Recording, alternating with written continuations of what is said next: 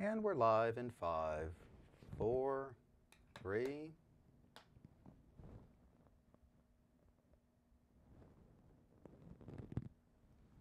Welcome back, everybody, to INE's discussion on segment routing. In this section, we're now going to start to look at the difference in the control plane, specifically between label distribution protocol and the new variation, which is going to be segment routing. Okay, so to recap where we're at, what we have is this topology that is pre-built. Let me go ahead and clean this up a little bit. We have 6 routers that are in the core of the MPLS topology, which are routers 1, 2, 3, and then XR 1, 2, and 3. Now, to tell you the truth, I have not done a ton of research into the CLI for segment routing because there's not that much support yet that is out there. The only thing we realistically need to do is just to turn segment routing on and to let the IGP do the label assignments. So we're going to look at this from a small scale. Hopefully this actually works. If it doesn't work, I'll come in and fill it back in later once I figure out what the actual syntax is. But hopefully should be behaving. The only thing I know is that last time I tried it in virtualization, there was some virtual issue. It's not a hardware issue. If we had actual ASR 9Ks today to play with, we would be fine. Okay, so this is an issue of the virtualization within the viral platform. Okay, so what I am going to do to make sure for 100% that we're not yet running into this issue is I'm temporarily going to take our regular iOS boxes out of contention. Router 1 and router 3, I'm simply going to remove them from the topology. Okay, the way I'm doing this from a CLI point of view is super simple. Okay, this is why I have this topology set up like this from a learning point of view. You obviously wouldn't use this topology in production, but it's great for just playing around with all the protocols. Okay, so what we can do here is we're going to go to router 1 and go to global config, interface gig 2, and simply shut it down. Okay, that main interface is what connects to the virtual switch. If I delete that interface, it's not routing. Okay, so interface gig 2 on router 3, likewise, shut down. If I now go to router 6 and we look at the show IP route for 7777, I technically still have multipath, but I should see either one of two things, that this is going to be aged out, or that ultimately it's going to be using the same exit PE out of the network, which is going to be 11.11.11.11. The issue I'm currently facing is that I just shut the main interface down. I didn't have any high availability protocol running like BFD because that's not supported in virtualization. It's not supported in viral. Normally what happens is that you lose link status, the other end will automatically know right away, either because we're physically connected at layer 1, or we're running something like BFD in order to do fast link down detection. In our case, we just have to wait. Okay, we're waiting right now for the control plane to react, which specifically would be router 5 realizing that, hey, I no longer have an OSPF neighbor on gig 2.15. So if we go over to router 5, okay, it says now the neighbor is down. Okay, if we show IP route 47777, we should see that now this path changed. Said previously we were exiting via router 1. Now we're exiting via 11.11.11.11, which in this case is XR1. Okay, so let's see, did this actually change anything in our data plane transport though? Can I still reach the destination? Yes, I can. Okay, if we now do a trace route, we're still using the MPLS network. We're going from router 6 to router 4. Okay, let's do this on the other diagram here. So specifically, our data plane flow is now going from 6 to 4, from 4 to 11, 11 to 11.2, which is this direction, then 13.13, which is this one. Okay, that should be 2.13.13, that's correct. And then finally over to router 7. Okay, so currently still we have an iOS box. Okay, technically it's iOS XE. iOS XE that is running as a P router, and we have another iOS XR box here that's also running as a P. Okay, specifically these are our route reflectors. Route reflector in this case is in the physical transit path. This would be more indicative of a unified MPLS design as opposed to a real practical design where your route reflectors are out of band. Okay, that's not relevant to our discussion here. But what this is just showing is that we are doing label switching through the core. Hey, data plane's working, right? Okay, so let's now talk about, well, how did you get this information? how does XR1 know what it is specifically doing when this packet enters into the data plane? Okay, so let's now look at, well, what does that packet look like? On router 6, we're sending the pings out, and then they're ultimately getting towards router 4 and then to XR1. Okay, so let's go back to our packet capture. Okay, let's do this. Let's do a ping, and we're going to do this ping, let's say repeat. Let's send 100 packets. Okay, so it should be clear in the packet capture if it's this flow, because I did it just 100 times in a row. Okay, notice that back on the viral box, the traffic captures are now running false. The reason why is I sent too much data. There's some sort of upper limit. Once the file gets this big, it stops writing the file. You can change those options, just I left the defaults. Okay, so what this means is simply I'm just going to trash the old captures, just delete them, and we're just going to create a new one. Okay, so under traffic captures, again, we're trashing them. Okay, there are faster ways to do this. This is just the way that I'm doing it. I'm going to check now on router 2 gig 2 and on XR2 gig 0 and XR1 gig 0 and XR3 gig 0 and router 7 gig 2. I'm capturing all at once. Okay, the simplicity of this is going to give me one zip file. It will be all separate PCAPs behind the scenes, but I want to see this technically from multiple places. Okay, you can either do that in this screen, just check the different interfaces you want to capture, okay, or you could do it in the previous one. The only difference now is that you need to give this some group name. Doesn't matter, ASDF. Okay, you need to do that before it lets you check create in viral. Okay, and this, depending on when you guys are watching this, okay, there's supposed to be a major revamp of viral. I'm not going to talk about those details. I'll let them talk about those details. But this is release 15145. This may look majorly different depending on when you guys are looking at viral. This is in March of 2019. March 24th is when I'm recording today. Okay, so what I'm now going to do is, again, send packets in the data plane. We ping. We're now going to look at the capture. Okay, I want to look at the capture from XR1's point of view.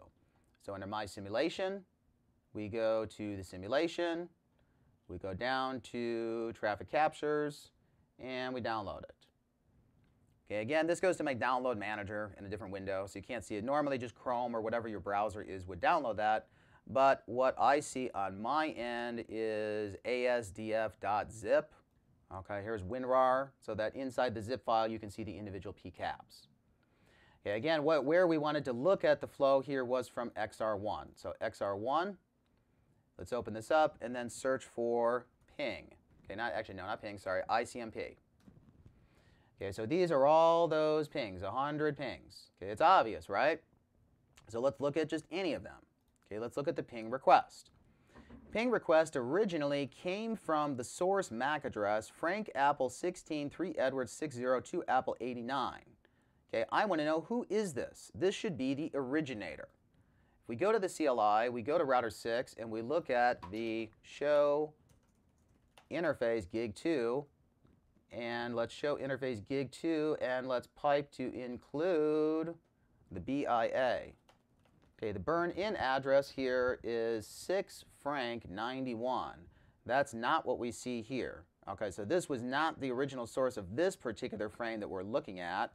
Where also I should be able to see this, actually I missed a hint here, was the VLAN ID. Okay, VLAN ID, or the .1Q VLAN encapsulation of this particular frame is 411.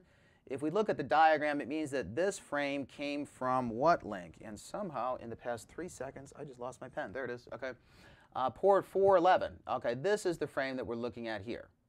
Okay, so that's frame number 1. Okay, we now want to look at what happened to this packet as it left the exit interface of XR1. Okay, so this is the frame regular IP coming in, so it's not yet MPLS encapsulated. Next should be the encapsulated frame. Okay, so look at what the source MAC address and destination MAC address were. From 2 Apple 89 was the source. Destination was 4 Edward 29.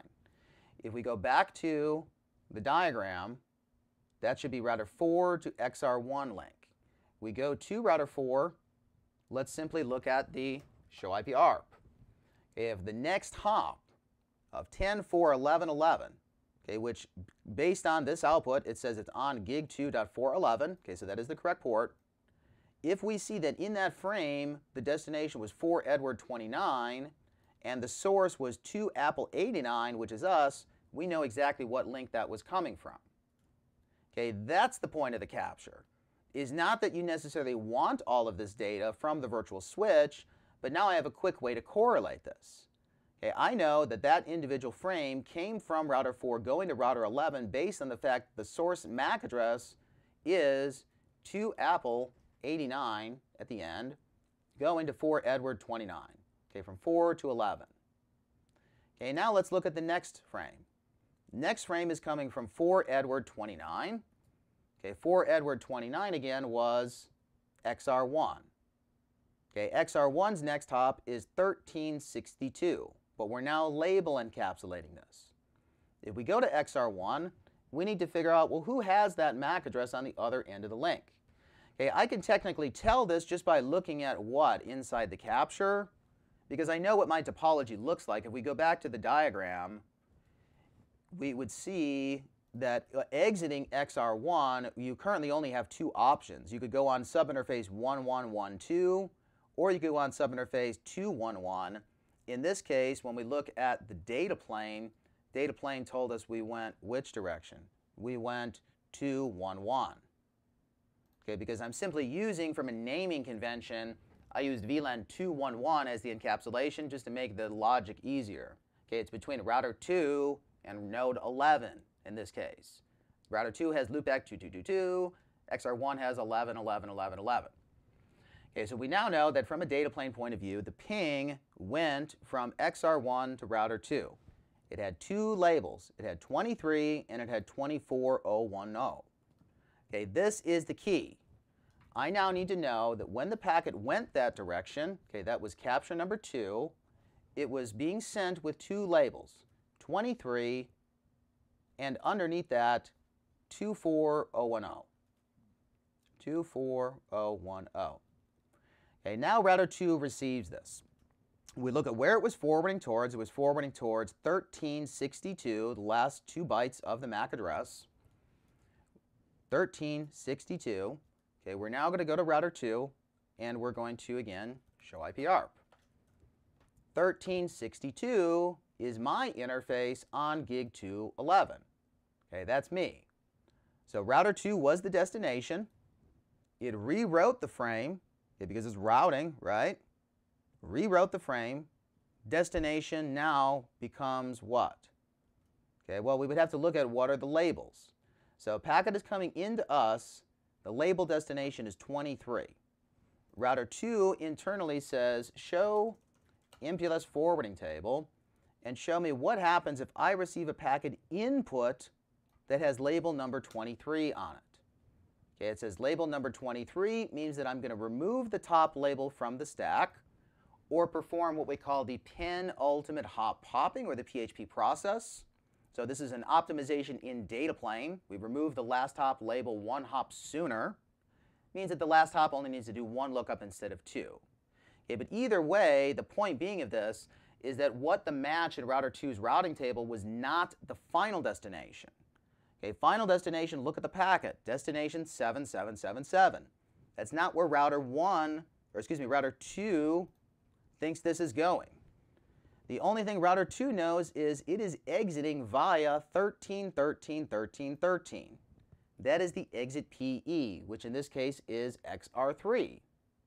So router 2, in other words, it doesn't need to know the routes about 6666 or 7777 because we're hopping over them. We have an overlay tunnel, which is the MPLS tunnel. The underlay that router 2 established is also using MPLS, but it's only using MPLS to switch between XR1 and XR3, between 11, 11, 11, 11, and 13, 13, 13, 13. Okay, we would see that for every single packet now that's going through the core. If we go to router 2, actually first let's go to router 6, and we're going to do this ping, and we're just going to let the ping keep going. Okay, repeat 999999999, timeout 0. Okay, just send the pings as fast as you can. Now from router 2's point of view, we're simply going to look at show MPLS forwarding table, and depending on the platform, okay, meaning the platform is virtual in this case, it may or may not tell us, are you actually using that label switch path? Okay, luckily, in our case, this is software switched, which means that it can log this for us.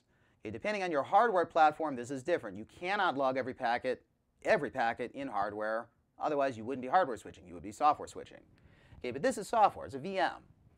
What I care about here is these two labels, 22 and 23. Okay, I technically don't need to look at the data plane encapsulation in our PCAP to figure out what LSP was being used. I just look at the counter. Okay, this shows me packets were moving between 12 and 13. Okay, and why were they moving between them? Well, it must have something to do with the next hop.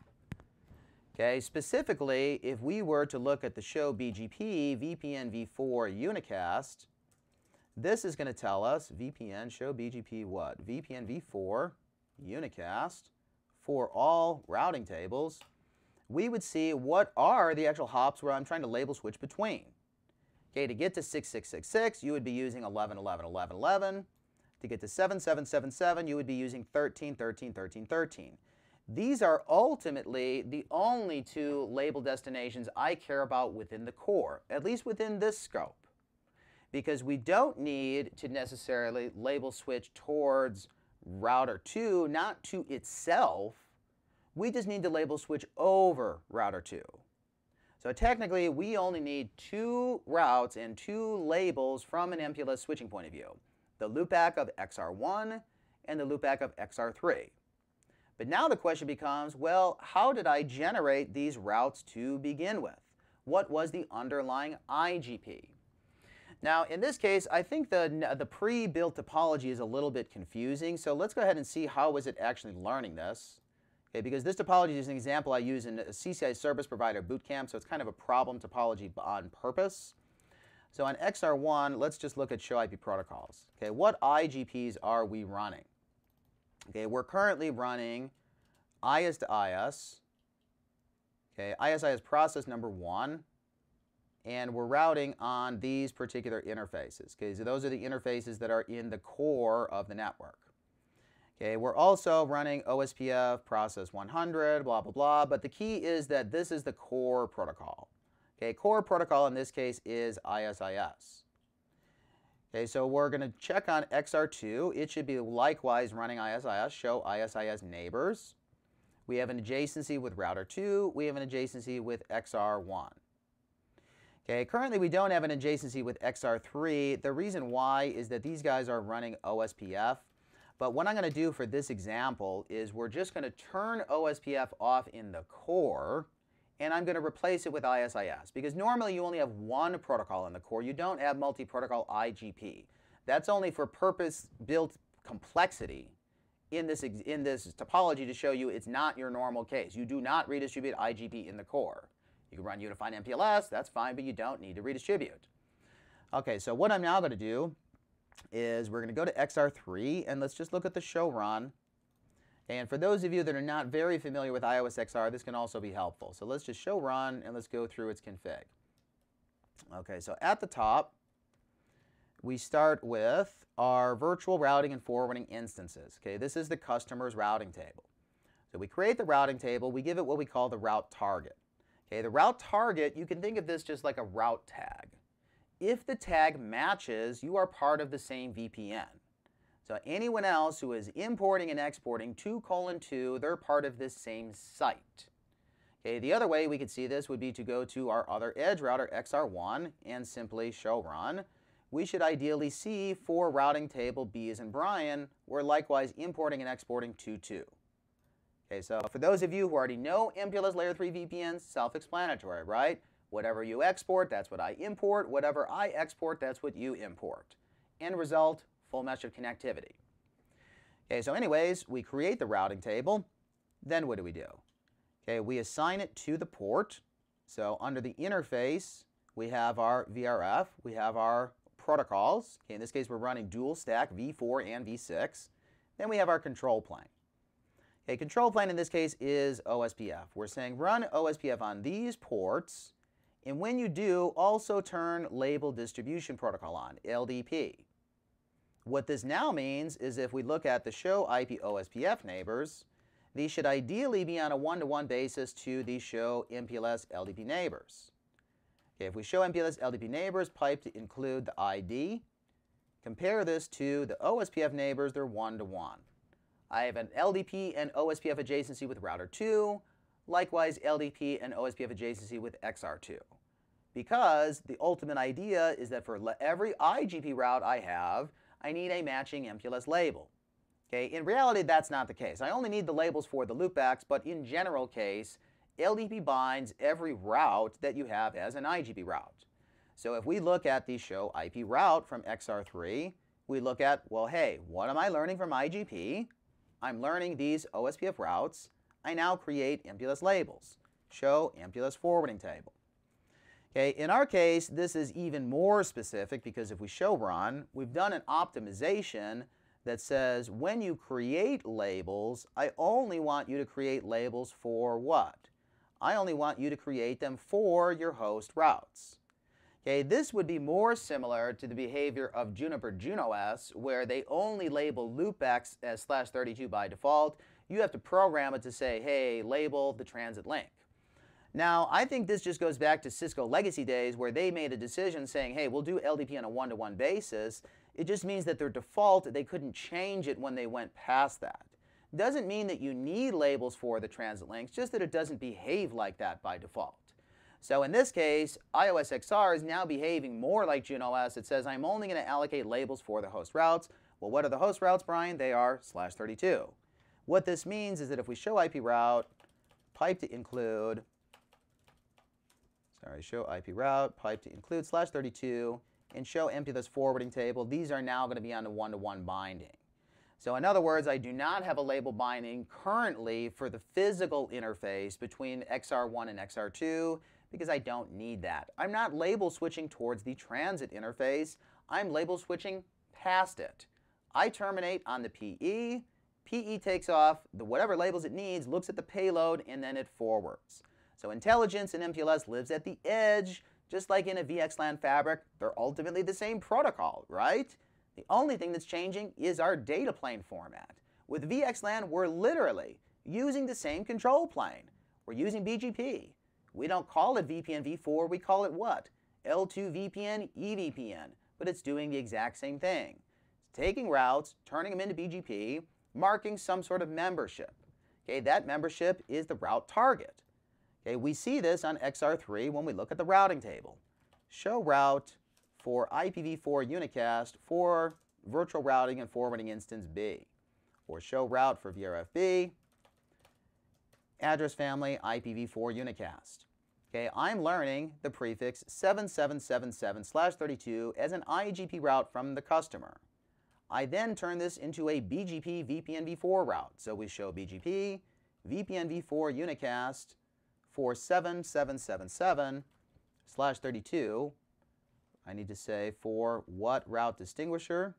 This would be RD22. Prefix is 7777/32. And actually, no, RD is what? Show VRF. RD, show run VRF.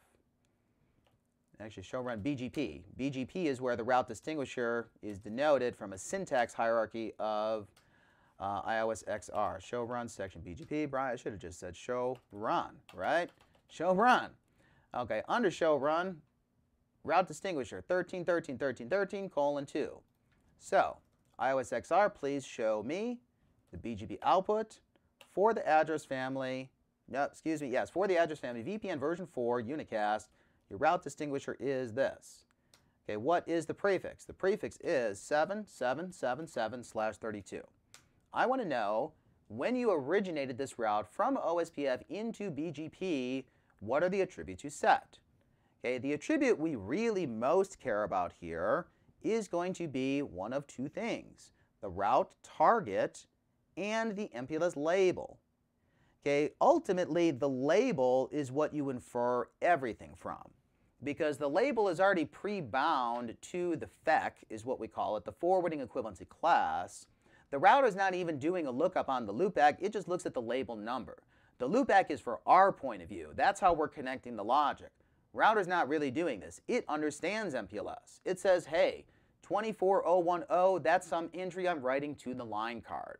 But from our point of view, we need to think of this from a more logical point of view. Packet comes in, label destination is 24010. What does that really mean? It means you're forwarding towards this next hop from a layer 3 point of view on your CE link. So decapsulate. Decapsulate MPLS to IP, forward to the customer. Point being is that, how was this control plane generated? This was generated by BGP, because this is the end-to-end customer route. This is not the internal route that's talking about the loopback of the PE. This is saying, how do we do customer reachability? So, the point being with segment routing is that we do not need to change this. Segment routing, yes, it is MPLS 2.0, 3.0, however you want to say this from a marketing point of view, but the key is that nothing is changing in the data plane, which means we don't have to touch the edge. We're not trying to upgrade the edge here. We're trying to upgrade the core. We're trying to simplify from the service provider's point of view. They're asking us the question, why do I need LDP? I'm already running OSPF. I'm already running ISIS. I'm already running BGP2. Why do I need a third protocol in order to generate labels? Technically, you do not. It's just that, hey, we didn't think about that before, right? So we had a separate protocol to generate labels. Well, it's kind of redundant. It's not helping us at the end of the day, because OSPF already advertised the IGP routes. Why not just let OSPF do that, right? That's what segment routing means. So if we look into the actual specification for segment routing, what it's really saying is, hey, this is an extension to OSPF. This is an extension to ISIS. Let's search ISIS segment routing, because that's the control plane protocol we're going to be using in this example. Okay, using segment routing with ISIS. Okay, this is from Cisco, and this is going to be for platform iOS XE. Okay, I don't know why it's not clicking that link.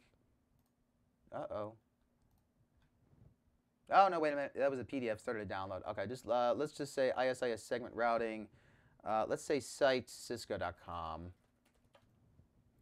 And this is, see, there's really not much documentation even out there about this, is what the problem is, because the feature is basically brand new as of now. So what I'm going to do is let's just open this PDF, because that's what it gave it to me in, instead of its your normal, just regular documentation format. Okay, so using segment routing with ISIS. We know that segment routing, well, technically, guys, no, we don't. You tell us that. Okay, we know that segment routing enables a node to select any path. This path is not dependent on a hop-by-hop signaling technique through LDP or RSVP. Okay, it's saying you are using your own label distribution path. You're assigning the label. You are the LSP in the scope of segment routing. Okay, so we're not using label distribution protocol. We're not using resource reservation protocol. We're going to use ISIS or OSPF. Okay, how are we going to do this? First, we need to extend the protocol. So it says that we need to, first off, make sure that we have the code. Okay, right? So whatever protocol that you're running, it says you need to make sure that you have these capabilities as defined per this RFC. Okay, so that's our key point here. I need to know what defines this. Integrated intermediate system to intermediate system extensions for advertising router information. Well, what router information are we trying to advertise here? It's MPLS traffic engineering. So what this is saying is that somehow we changed ISIS. We changed it so we give you more information. We don't yet need to talk about what is that information, just that the protocol now has that support. So this is what we're now going to do from the CLI. We're now going to take ISIS, make sure it's running everywhere, make sure we have IP connectivity. Then we look at how did we establish the labels. We're currently establishing them with LDP. Make sure that the data plane works. Once we get to that point, turn LDP off. See what happens. Do the customers still have reachability? Yes or no? What's going on in the core? Then we turn segment routing on and see what the final result is.